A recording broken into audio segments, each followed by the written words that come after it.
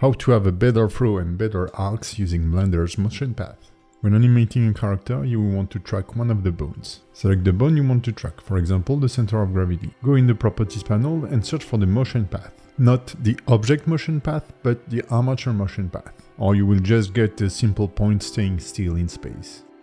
Hit Calculate. By default, Blender will use all the keys of the selected bone to calculate the frame range, and the path will be drawn following the head of the bone. You can choose to display the whole path, or just a chunk around the bone's current position. When manipulating a controller, the motion path will automatically update.